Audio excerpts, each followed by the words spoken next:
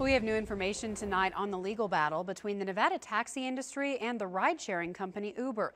Now there's a battle of a different kind, with two district judges claiming they will be hearing the same case. Shortly after Uber launched in Las Vegas, Reno, and Carson City last month, the state filed for orders to halt Uber's business in each area. Now, a Clark County and a Washoe County District Court judge each say the case is theirs.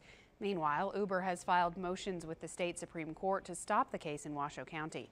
In court today, Clark County District Judge Douglas Herndon scolded the state's Attorney General's office for jumping around to different legal jurisdictions to get a ruling.